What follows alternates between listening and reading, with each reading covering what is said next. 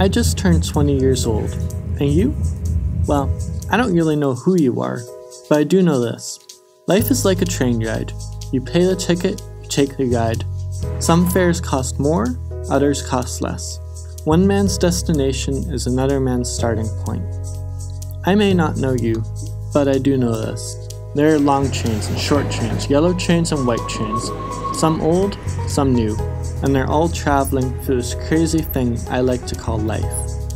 Some trains get delayed, and other trains cancelled altogether. Some trains have quiet cabins where you can be at peace, and others have screaming children.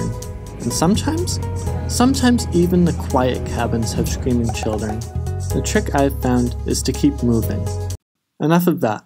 This is life, and you're living it. These are single-serving train rides, meant to get you from point A to point B. The ticket in your hand is a pass, and it's yours. It's up to you to decide what to make with it.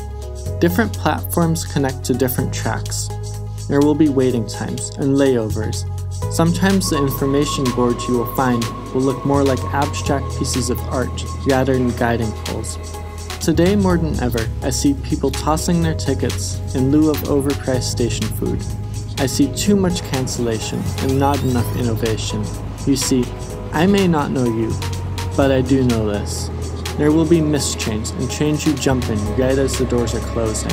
There will be times for adventuring, but also times where you yourself might be eating overpriced station food. Your fellow passengers are elderly people and kids, college students and teens. You will be traveling with friends, but also by yourself. Often you'll know where you're going, but don't be surprised if you find yourself in unexpected places. One thing is for certain though, life is a journey. Don't waste it.